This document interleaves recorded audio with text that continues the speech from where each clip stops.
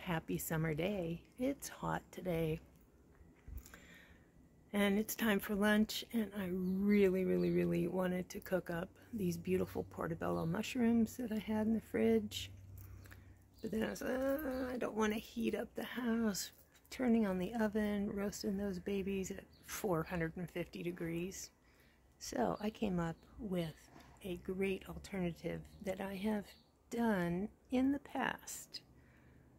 Not heating up the house, but getting what I want. And here you go. You bring the vintage toaster oven out to the back deck, and you cook your lovely portobello mushrooms out here. And I have to show you these because they turned out beautifully. Look at those yummy bites. Oof, can't wait. I've got some beautiful salad greens. I'm going to top it with the mushrooms, a little bit of manchego cheese. Yum. And just a flavored vinegar. Super duper.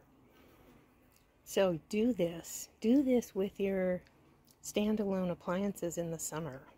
Put your Instant Pot out on the deck.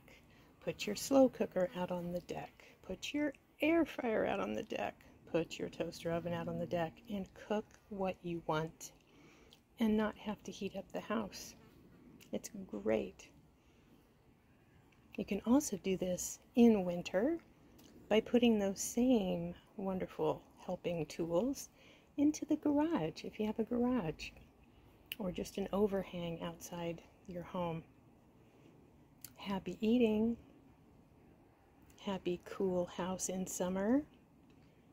Of course, the alternative, not alternative, but the other way is if you want to bring a little heat into the house, kind of free heat, double duty, is keep these same appliances that are heat producing, keep them in the house and use them to add a little heat in winter. And there you go.